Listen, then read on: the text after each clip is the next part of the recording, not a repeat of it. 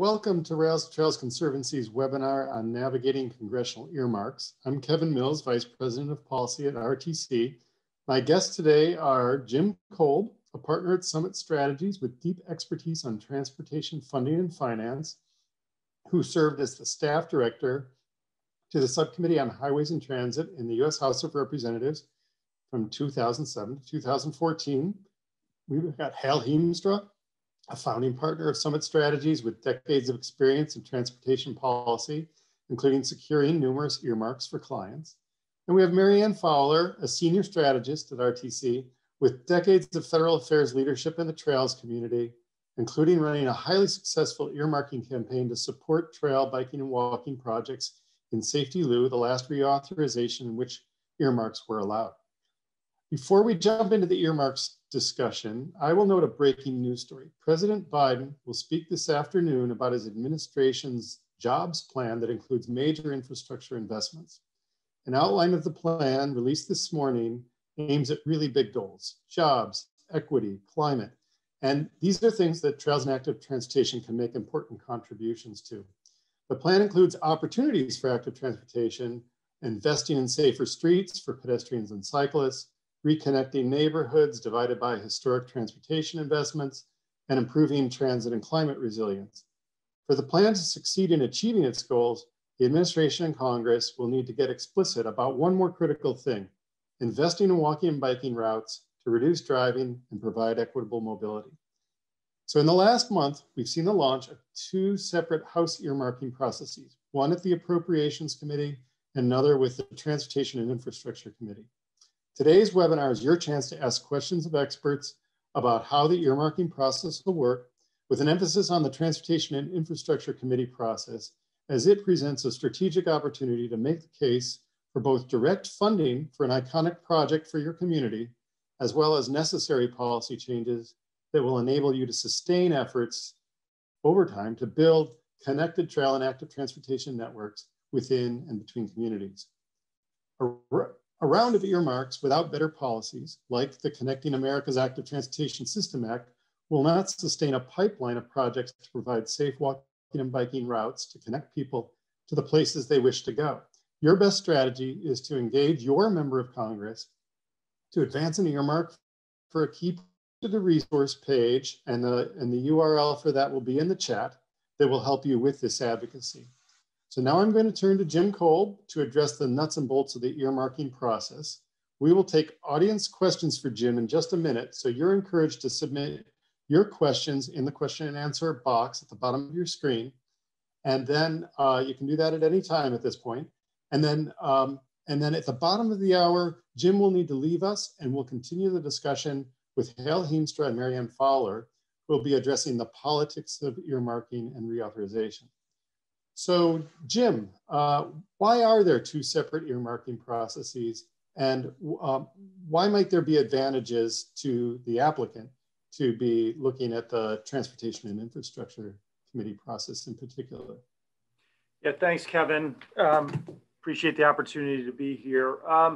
Well, I mean, just like, you know, in the legislative process, there's two separate processes. One is for authorizing committees that actually authorize legislation, as well as then the appropriations process, which is, you know, where discretionary funds are divided up and provided to various activities throughout the government. Transportation is a little unique in the sense that the authorization process actually provides real dollar amounts directly from the federal aid highway, directly from the highway trust fund for the earmarks that would be included in an authorized bill. You know, so unlike other programs where you might get an earmark in an authorization, you would then have to go to the appropriations process in order to get the dollars or the money to actually move forward with that earmark. In a surface transportation reauthorization, the earmark in an authorization bill will be funded directly out of the highway trust fund. So, you know, for transportation, you basically have two tracks. The first is the appropriations bill.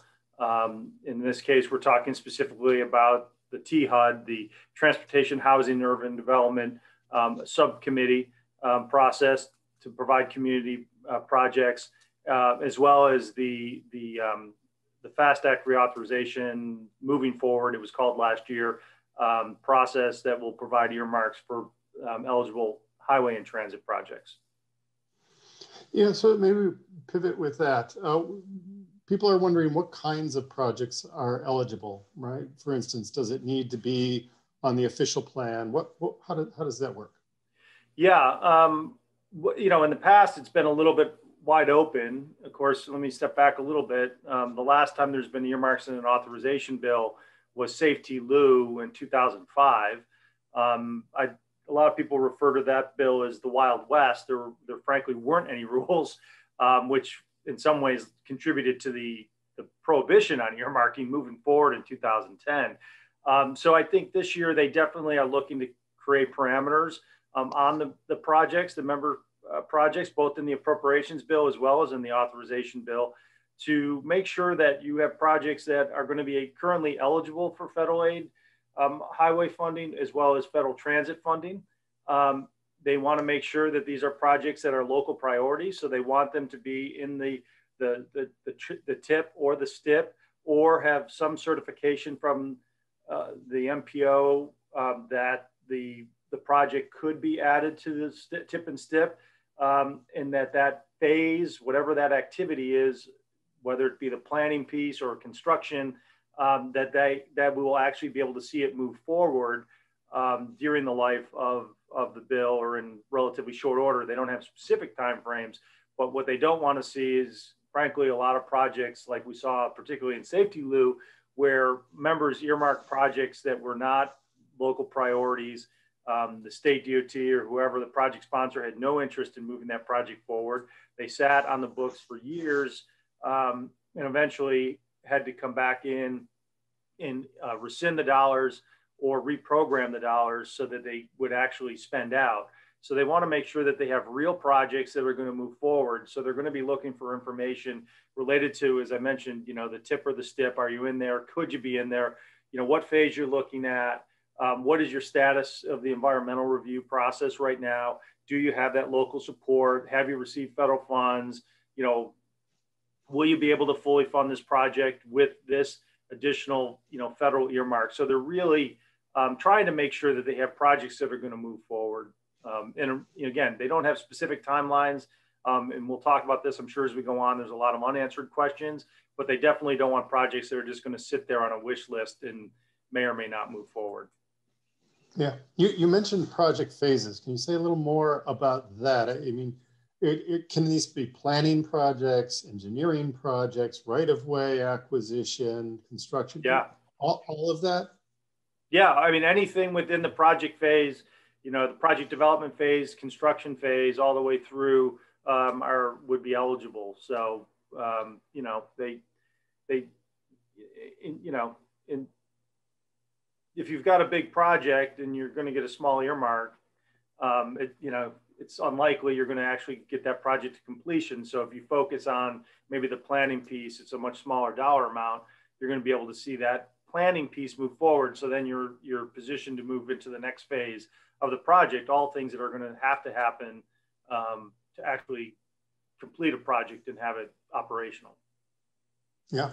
So we've gotten a related question about how shovel ready a project needs to be. So if we're talking about a construction project, how close does it need to be to be successful?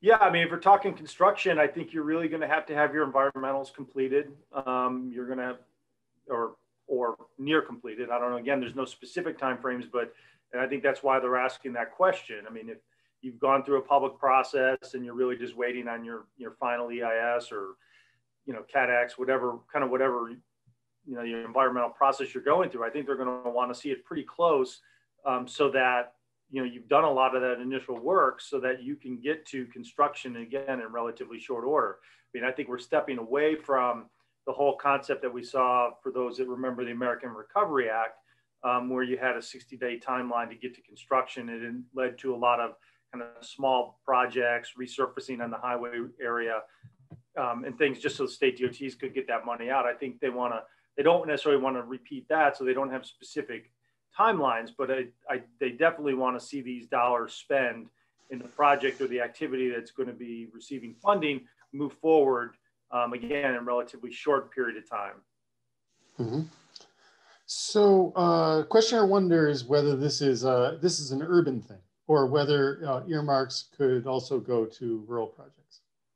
Yeah, no, they, the earmarks, every member of Congress has been invited to submit their project requests, both to the Appropriations Committee as well as the T&I Committee on the House side. So, so long as they meet the criteria that they're in the tip or the STIP and they're eligible for Title 23 or Chapter 53 of Title 49 dollars, they could be in urban or rural areas. It's really just a matter of that member bringing it forward and requesting that these dollars be included. I don't see any reason that they would exclude members who have submitted project requests from not receiving any dollars. So if you have a rural member asking for it, there's no reason that they wouldn't potentially receive, depending on what other requests the member has, receive funding. Yeah, it would seem if this is done by each member of Congress, you're going to have plenty from rural districts who are looking to bring rural interests forward. That's going to be the nature of this, this process. Yeah. Great. Go ahead. No, go ahead. No, I was just going to make the point that, they just in terms of, the member actually requesting, again, they've invited every member. Whether or not every member chooses to do it, we'll have to see how that plays out.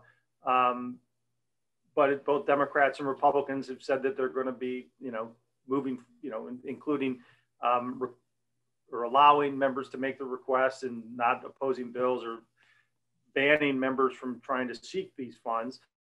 So, the members are going to have to submit. But that said, there's no limit on how many projects on the authorizing side they can actually submit to the committee. And the one thing, and I think Hal and Marianne are going to talk about this later, but they want the members to rank their projects, their top 5 projects. So if a member comes in with 20, they're going to rank their top 5. Now they haven't said they're only going to pick from the members' top 5, so it's not clear how that plays out. But members are going to have a process by which to put as many projects in as they want on the authorizing side, and then rank their priorities. Got it. So next question is about the size of a project that one pursues, right? Is there an ideal dollar range to seek?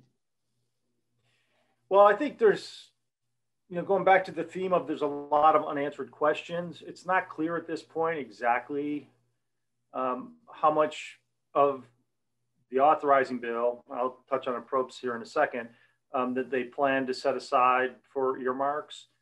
Which obviously that will drive, depending on how many members submit and how much is available, what the overall size of the pot members will have to earmark, and of that, how much each member will get to earmark. So I think that will, leaves a lot of unanswered questions and this is something we've heard quite a bit. The one thing, kind of rumors that are out there that we've heard is that, they're looking anywhere between maybe $10 to $20 million per member. So it remains, we'll have to see, and depends how many members ask for projects and how many, what types of projects they're looking for. But I don't think there's it's not necessarily a question of how much is the right amount. I think it's really how, can you advance that project or that phase of the project with the earmark that you're requesting? That's really going to be, I think, a driver for the projects that the committees, will decide to include in the final bill. So it really depends on what that cost of that activity that you're hoping to accomplish will be, that will drive it. Now, the other thing, just quickly touching on the Appropriations Committee, it's a little less clear. What they have said is that they are going to earmark 1% of the total discretionary spending in the government. So that's across all 12 appropriations bills. Not clear how they're going to divide it up within the committees, the subcommittees within approps. So there's probably less clarity there, how that's going to play out and how they're going to end up, dividing it up amongst members, how much they will actually receive of that 1% of the total discretionary spending. Mm-hmm. So next question is, if a project has gotten money from the Transportation Alternatives Program and they want to get an earmark to expand that project, is there any issue there? How should somebody go about thinking about that? No, in fact, they don't make a statement, but they do want to know if they've received federal funding in the past. So I think in some ways it might even be beneficial, particularly if this is that piece that might get this project over the finish line in terms of being able to actually move forward and do construction. So there's no prohibition in combining and using other federal funds to move it forward. And in some ways it may be beneficial if this is, kind of that last piece that will help move the project, into the next phase or into actually, moving towards construction. Mm-hmm.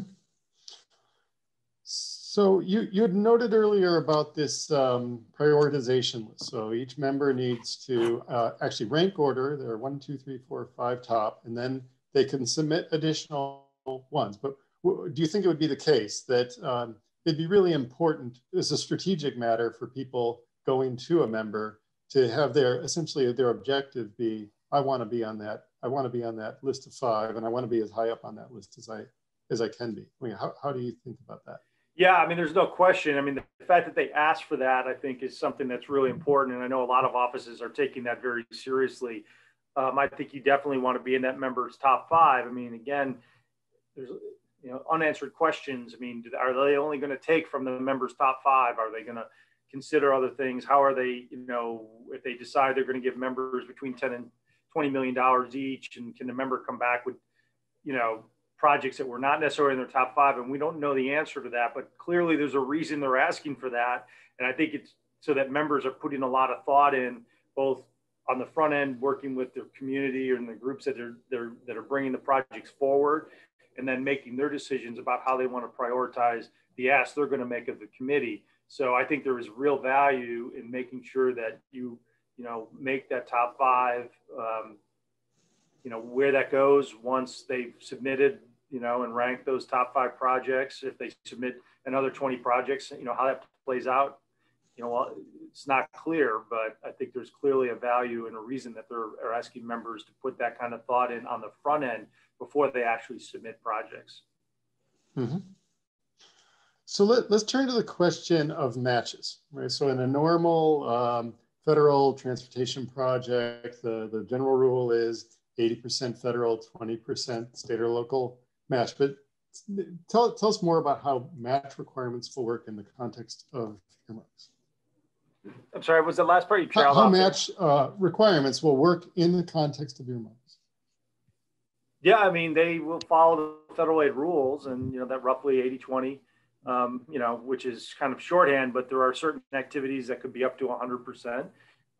Certain safety activities in particular, and there may be in states that have a lot of federal lands, you might be up to a higher, they call sliding scale federal share, but the shorthand is it's going to follow the federal aid rules for that activity. And, it'll be roughly that 80-20% federal local match split. Mm-hmm. So if you're from a municipality that wants to put forward a project and you are commit, you've made you have the political will, you have the sense you want to, provide that local match, it's worth it to you. So you're ready to go forward. Just as a technical matter, do you have to already have budgeted those funds, in your municipality? Like how far do you have to be down the road in terms of actually committing the local match funds? What qualifies? Let's see if I don't think they're very specific in that, but I think you need to be able to show them that you have that local support and you have dollars that are identified to be able to move forward. Because again, it goes back to that they want to see projects that are going to spend. In the past, there's been a lot of earmarks that didn't have that local commitment, didn't have any idea where their local match was coming from, and those dollars sat. And I think they are trying to turn this a little bit on its head, where you can show them that you have these dollars at least identified. I mean, I don't know specifically to your question about where, what is there a time frame by which you have to actually commit those funds? I don't think they specify that, but I just think they want to be able to be sure that they know that there's significant local support and the dollars have been identified and this project can move forward. Mm-hmm. All right, so for the next question, I might invite Hal or Marianne to jump in as well. The question is whether there's any advice on messaging for members of Congress who are against earmarks and therefore hesitant to nominate or request projects, right? Because our advice and the way this process works is go to your member of Congress with your project and see how that, see if they will move it forward. But what if your member is not inclined, or at least has not been clear that they're willing to engage in this practice? Thanks for the question, Kevin, and I'm happy to take a stab at answering that, but I did want to circle back on the previous question. And just looking at the guidance from the T&I Committee, they specifically say in their booklet on how to submit an application for a priority project, quote, funding does not have to be, quote, in the bank at the time of the request, but the specific sources must be identified and reasonably expected to be available within the obligation window. So the obligation window would be, the period that the bill covers. So you're going to have to present a plan that shows how all the dollars for that particular phase that we're asking to be funded are where they're going to come from, but they don't necessarily have to be all committed right now. Now to the political question, it's a great question because I am working with one client that wants to submit an earmark request, and his member is a Republican member who has already announced that they don't support earmarks and they're not going to submit a request. That was the conversation we had with them last week. And yesterday I got an email from the member's office saying they changed their mind and they're going to ask for requests. My guess is that as more and more offices begin to submit requests, that attitudes are going to change because they're going to see that members are in fact submitting requests and they don't want to be left out of the game. On the other hand, one response that you might give a reluctant member who says they're not going to participate is to say, ask the question then whether or not they're comfortable with leaving it up to the Biden administration to decide how the funds are going to be spent. My guess is the answer is no, and that will lead to a broader conversation. Let me add to that. There are a number of Republicans who have actually signed a letter as a group and sent the letter to Speaker Pelosi saying, we will not accept any earmarks. I think possibly some of those under good community pressure would change their position, but it'll be difficult for them to do that if they have taken that very public position.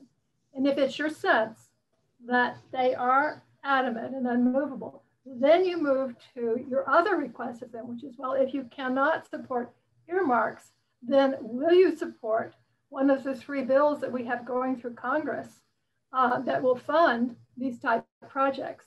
The bill for increasing the transportation alternatives money, the bill for increasing rec trails money, the bill for creating money for our connected systems, and ask them to co-sponsor all 3 of those bills if they won't do an earmark. Mm-hmm. Thank you. So turning back to you, Jim, the situation where there are multiple congressional districts that a project is in, how is that handled? Yeah, I mean, they're going to definitely love to see that, there's a lot of coordination with the community and with the members to bring those projects forward.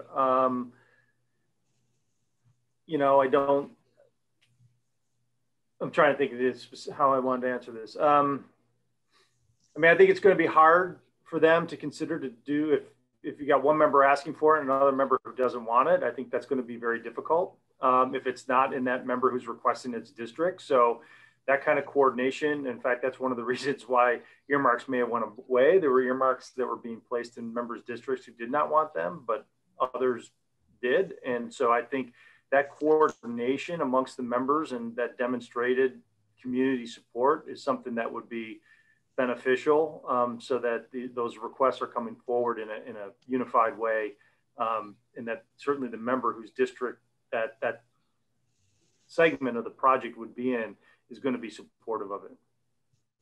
Mm-hmm. Yeah, so the way I understand it is if you do have two willing members of Congress in a project in two districts, you just ask those two offices to coordinate, submit the project with the same name, and to assign the cost relevant to each district. Yes. And then the committee can recognize that as a single project in two districts supported by both districts. So that's the happy circumstance. And then I'm sorry, I focused on the negative. The challenging circumstance. Yeah, I should try to be more of a glass half full guy, but I'm okay. So this question is, when you have a project that's in a long range plan, but it's not in the TIP, not in the so such as a segment of a regional trail network, sort of how does that affect the request? Well, I think they're going to want to see something that from the MPO that they could add that project to the TIP or the STIP if it were to receive funding. Obviously, they have to be financially constrained. So if they don't have the funding identified, kind of going back to Hal's point on the local match, if they don't know how they're going to fund the project, they don't want to put it in the TIP or the STIP. So they're going to want to see it either be in there or have some kind of a letter stating that it can be added and can move forward. So there, it doesn't have to be in the TIP or STIP, but there is a way to do that. That said, if you can't get that kind of a letter or acknowledgement, then it's going to be very difficult, I think, from the committee perspective, because that project could very likely end up sitting out there. And it demonstrates, frankly, that there's a lack of community support to advance the project. It doesn't mean that people don't support the project. They just, they've got other priorities, and it's just not something they see moving in the relative near term, because the focus here from the committee perspective is the near term. Mm-hmm. So Jim, I know your time is limited. Is there anything that you would like the audience to know about this process that we haven't asked you before we lose you? No, I think we've covered a lot of the topics. I mean, I think, I've been kind of stressing this, and, the members, they want to make sure that members of Congress have the ability to be responsive to their communities. But they also want to make sure that what they are included in the bill are real transportation projects that are going to have true community benefits. And so the more folks can work with their MPOs and other community groups and with their members to bring forward positive projects that are on a path towards construction. I think, that's what the committee's looking for. I think this is an opportunity to invigorate the earmark process. It could also be, if it's not handled the right way, and if good projects don't come forward, it could be, the death of the earmark project or earmark process going forward. So the more people can work within their communities to bring forward good projects, particularly trail projects, that, this is an opportunity for those folks to work together and demonstrate their value, and really, and particularly in this current environment, hopefully be able to secure funding for trail networks that can demonstrate the value they can bring to communities, to climate change, equity, and all the things that the administration and folks in Congress are looking for. So, that would be the one thing I would definitely want to leave folks with, that I think this is a real opportunity, and, you know, you know, members definitely want to do this. They want to include these things, and they want to do them right. So with that, you know, I appreciate the opportunity to be here. I'm sorry I have to leave early, but I'm happy to do any follow-up. Hal knows probably more about this stuff than I do. So, and so does, I know Marianne does. So, but appreciate the opportunity. Yeah, well, thanks for being with us today. Absolutely. Hi, Jim. Yeah, so now we're going to turn to Hal and Marianne. Before I do so, I do want to reiterate the importance of the combination of, you can use this earmarking process to take a particular project that you have now that's ready to move forward and for which you could convince your member to back it. It's a good opportunity to get money for that project at this time. But we know from working with all of you around the country that that you've got bigger plans. You've got multiple segments you want to do. You have projects at different points in the pipeline. Some, you know, just now being conceived, some being planned, some being engineered, and so on, and then some ready for construction. And so we think it's just critical that you have resources over time that are focused on what you need to put that whole network together. And so that's why, you know, we've been emphasizing that your pitch to your member of Congress be not only about this earmark you want now, but to also be about the policy change you think we need to back that up and to give you the opportunities to get that network built over time. So that's why we suggest that combination of the connectivity bill for building active transportation systems and an earmark that you show them in real time. What does that look like for your community? Here's our big plan. Here's the project I want you to give me an earmark for. Here's how that one contributes to the big picture. It puts your project for earmark in a better light to be able to show that it's part of something bigger and going to have a big impact. So we think that it's in everybody's interest for us to be all approaching members of Congress with that kind of story. So with that said, let's turn to the priority setting process here, Marianne and Hal. You know, basically, you know, this is a process in which you approach a member, and it's a competition against all kinds of transportation, right? It's just, you know, they'll be approached by people who want to build roads, bridges, transit facilities, et cetera, right? So it could be a very stiff competition. What is your best advice for people about how to approach it? You first, Hal. All right. Well, I want to take one step back on the competition question and emphasize that within the appropriation process, and Jim talked a little bit about this, but each member is only allowed 10 appropriation requests across 12 appropriation bills. And so that means not only is your trail project competing against other transportation projects, it's also competing against juvenile justice requests, for education requests, for health and human services kinds of projects that might be requested, interior appropriation requests.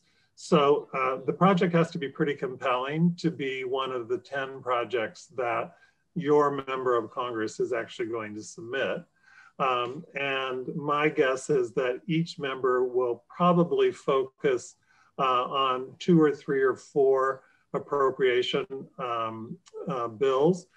So that might mean that they might submit 1 or 2, maybe 3 transportation, housing, urban development requests. So that's the universe that you're working in within the appropriation cycle. And if past experience demonstrates the way that the members are likely to go and the subcommittees are likely to go, the appropriation earmarks are going to be in the range of a few $100,000, or maybe even a little less, to maybe $1 million, $1.5 million. So we're not talking about really huge amounts of money on the appropriation side. I think on the reauthorization side, the opportunities are a little bigger. But one of the nice things about bicycle pedestrian trail projects is that you can actually do quite a lot for $1 million. So these projects are likely to be competitive from the funding angle. As far as being competitive from a political perspective, I think just like any trail project that you've had to sell to the local community or town council or county commission or state DOT, you've had to really emphasize how that project advances mobility, how it advances community development, how it advances transportation choice. And I would really emphasize those points and make sure that those points, as well as equity and knitting a community back together that might have been torn up through past poor transportation investments, how this trail project helps to do that.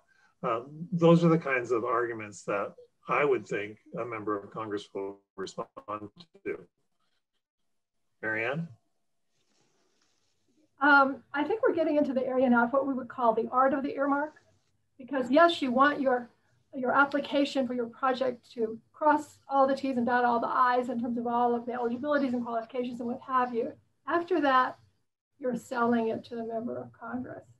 And like Hal said, there are different things that different members of Congress are more interested in and will be more responsive to than others. One thing we know they are all responsive to is the level of appreciation they're going to get if they choose your earmark. And also what kind of public expression of that appreciation you can subtly suggest you might be providing to them. And I'll use as an example, being at a conference with a member of Congress from Texas back in 2004 or 5, when we were doing Safety Loop. And he was flanked by Lance Armstrong's mother and me. And so I broached the question of earmarks, and he started talking about highway interchanges and what have you. And anyway, by the end of the conversation, he had decided to use all of his earmark money for bike ped trail projects because he realized the incredible positive profile that would give him in his district. And so that is part of what you have to do, is you have to find where is the sweet spot with this member of Congress, and who else in the community does that person listen to. We actually have an example of a member that we were working on getting to be a sponsor of a bill where we had his neighbors encountering him when he was walking his dog in the neighborhood, urging him to be supported.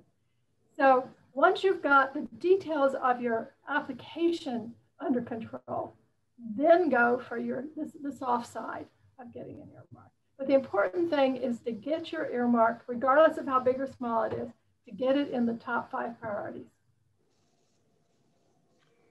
And I would, the importance of getting it in the top 5 priorities and the importance of getting a commitment from your member of Congress to submit the request within the next 2 weeks, which is an unbelievably narrow window to actually make the application. On the House T&I Committee, only the members can make these requests and on your behalf. And the window for them to make the request to the committee opens on April 1st and it closes on April 16th. So that's your window. And you know, tomorrow's the 1st of April. So we're talking a very narrow amount of time when you will be able to actually have these conversations with the members of Congress. Obviously, the sooner you get them the information, the answers to the 26 questions that are on the project designation instruction booklet from the House T&I Committee, the more likely it is that they're going to feel comfortable submitting your request as one of their top 5. But that means that there's a lot of work to be done between now and the 16th. Mm-hmm. So what role do transportation officials play in this process and in the prioritization, right? You've got state DOTs, you've got the metropolitan planning organizations, you've got local transportation agencies, transit agencies, right, with all some official duties. What do you see as, what's your best advice to our audience in terms of how they engage with those entities and how those entities are likely to be engaging with the member of Congress?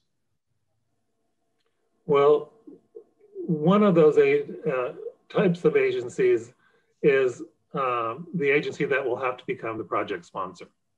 So the individual trail advocacy group cannot be the project sponsor for a transportation infrastructure committee request. They're within the appropriation cycle on the appropriation side of community project funding. Private nonprofit groups can submit. Well, the submission has to come through the member of Congress as well, but private nonprofit organizations are eligible project recipients. But within the Transportation Infrastructure Committee, it has to either be the state DOT, the local MPO, the county, the city. It has to be an entity like that as who is actually making the submission. So for trail advocates or bicycle pedestrian advocates, you have to come up with a partnership that you can talk about and make sure that that partnership is clear to the member of Congress, because it's on behalf of that partnership that the member of Congress will submit the request. Mm-hmm. And so, Marianne, on the art of the earmark piece related to this, right? I have certainly heard from many congressional offices that the voice they hear most clearly on transportation questions is their state DOT head, right? So what do you see as the role of these agencies if you're basically trying to run a mini advocacy campaign to put forward your earmark? Well, I think that the T&I members will listen to them.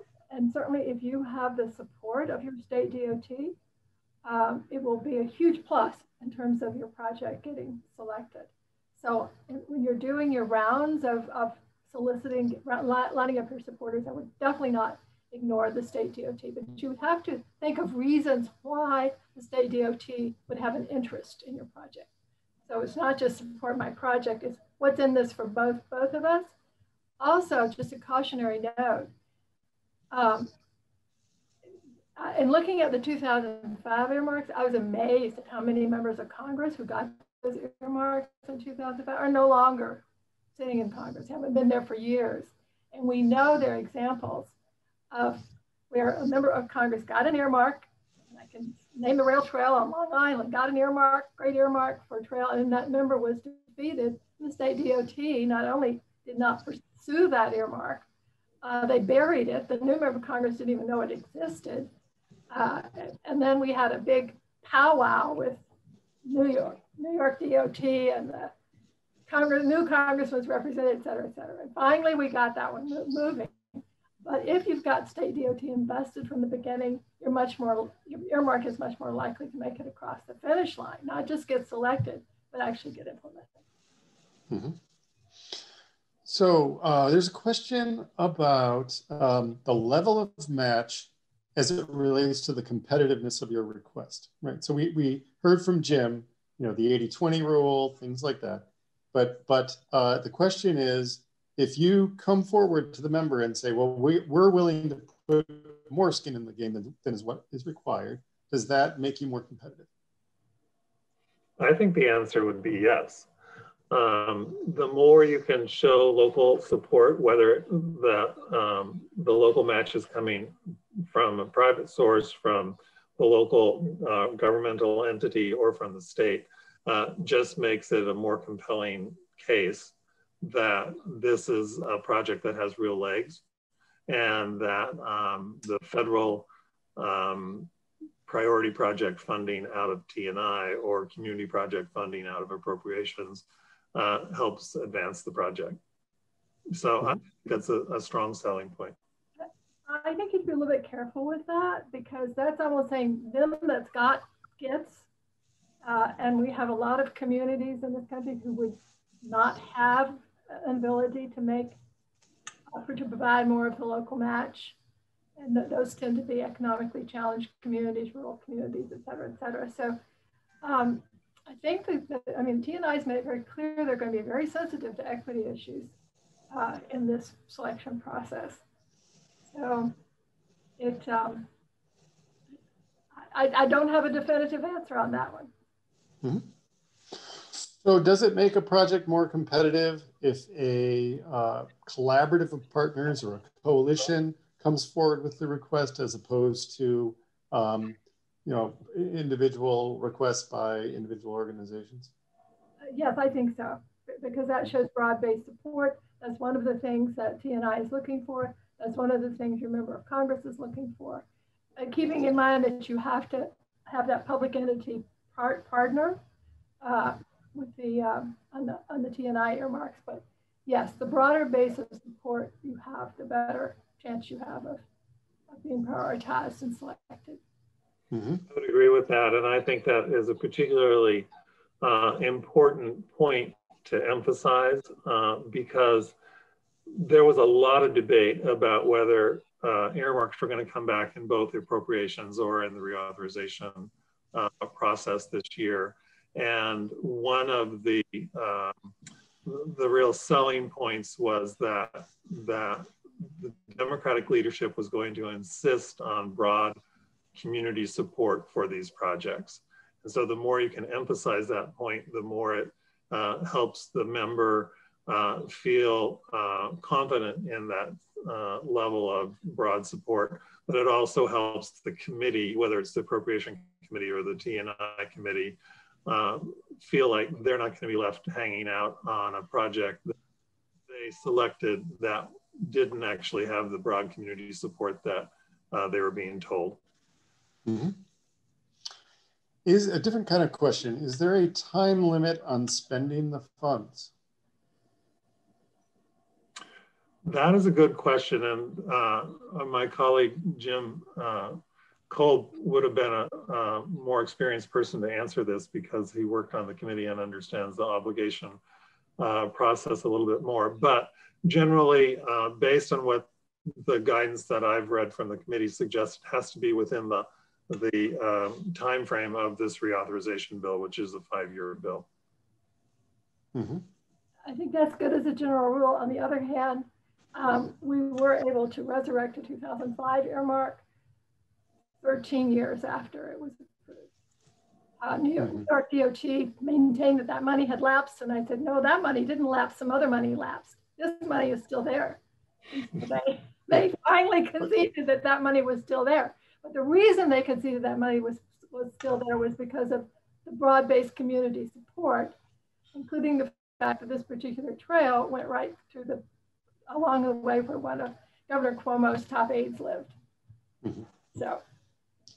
But yeah, I thought it was interesting though, as soon as it was announced that earmarks would be reinstated, the big story I saw in the paper though was criticizing that some of the earmarks from way back when were still hanging out there, right? So I think it's maybe a vulnerability to the practice if that happens too often. I think that's right. And so the more competitive projects are going to be projects that can spend the priority project funding sooner rather than later. And that doesn't mean get to construction sooner rather than later, because it could be a phase of the project, which is an environmental phase or a planning phase that the project is seeking funds for. But that particular phase of the project needs to advance sooner rather than later to, I think, have serious consideration in this process. It's going to be so competitive this year, and the committee is going to be so anxious about bringing back this process after 10 years of, or 15 years on in the case of reauthorization, of not having earmarks. So they're going to be very anxious about whether or not those funds can be spent. Mm-hmm.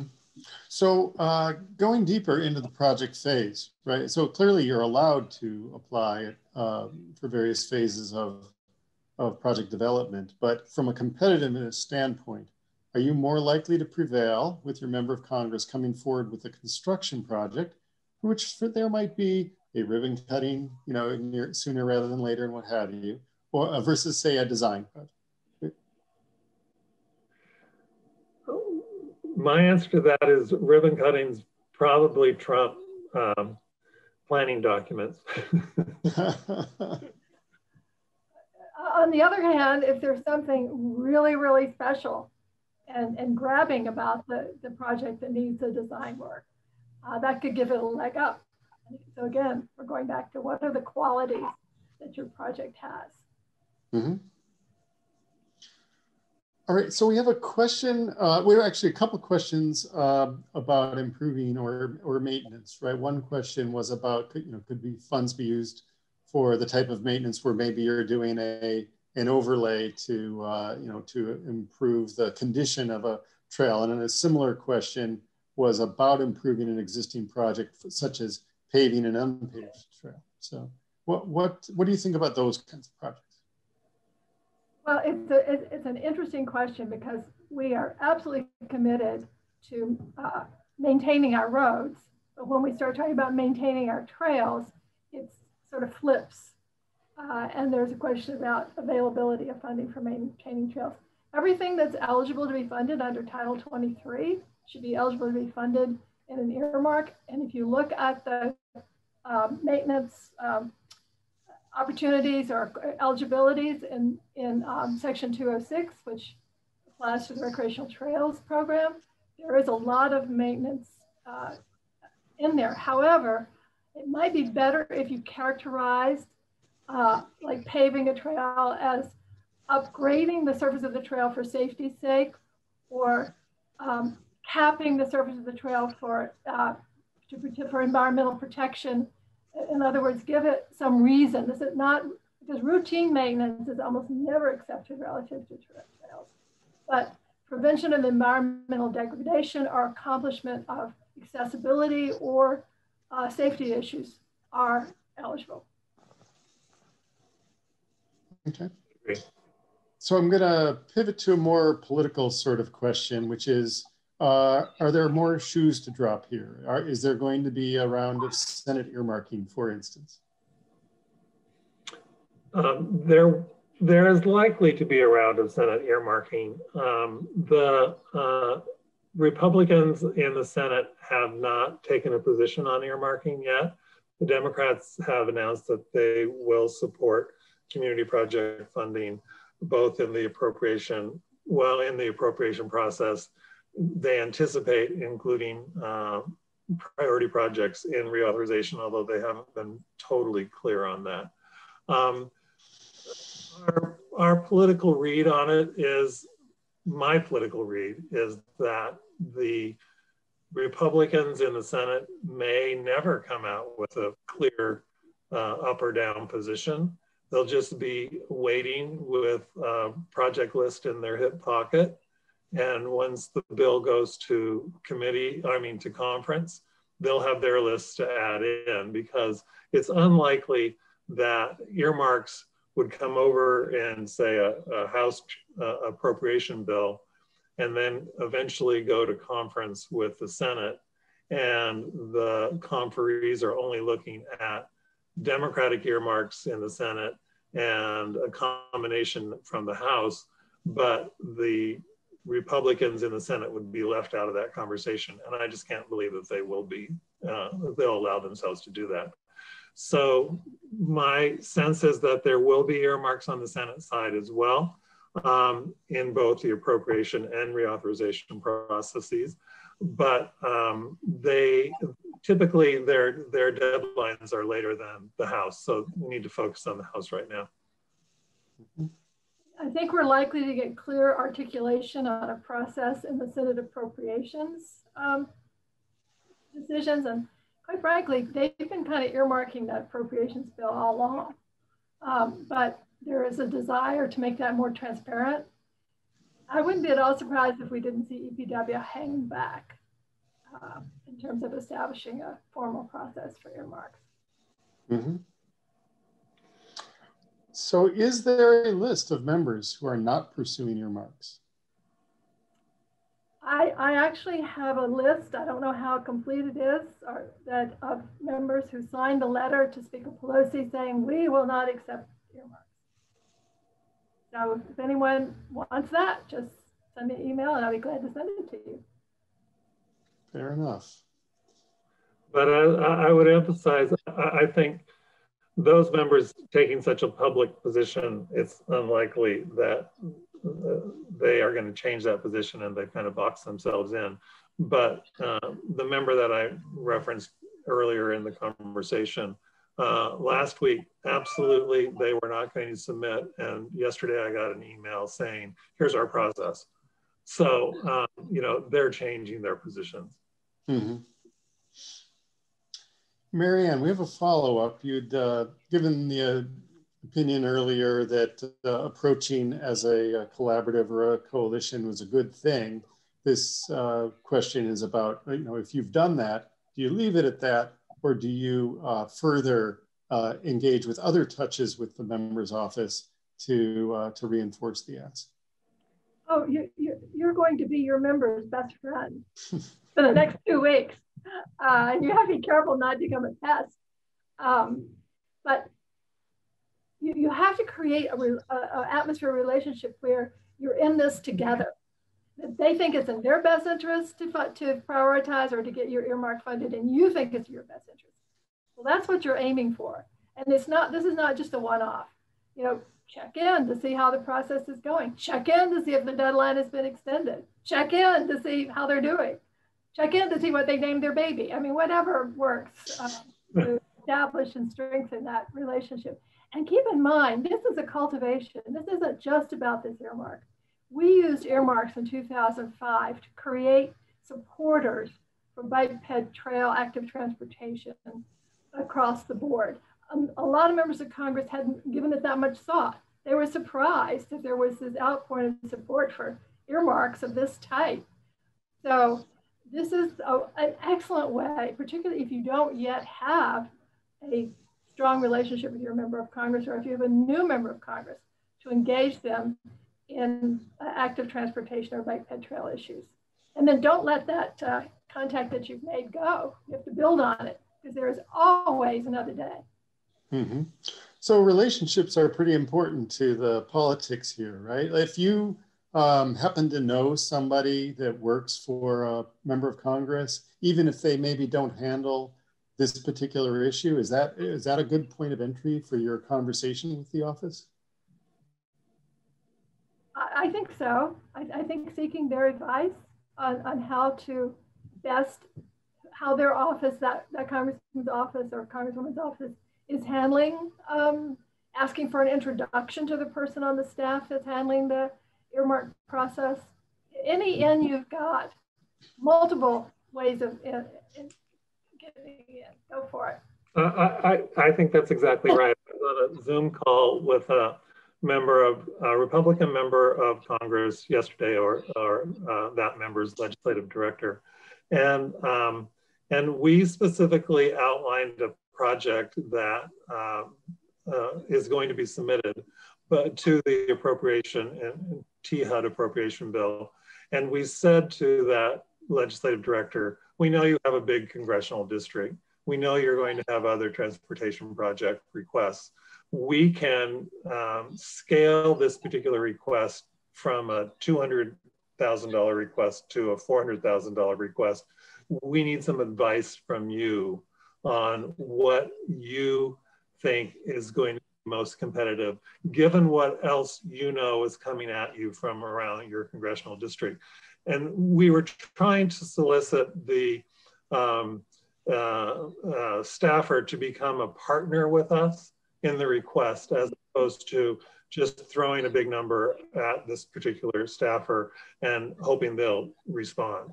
So that effort, I think, goes back to what Marianne was saying. In the next 2 weeks, it's really critical to have these conversations, but don't stop there. because this appropriation process and reauthorization process is going to go on for months, and they won't make their final decision until May, June, and then even into conference. And so this is a long process. You got to stay engaged to make it successful. Great. Well, thank you, Hal and Marianne. We are at time, but I appreciated your insights here, and I'm sure the audience has as well. And we thank everybody for joining us today. We encourage you to look at the resources on our website that were in the chat, and to contact us with any other questions you have.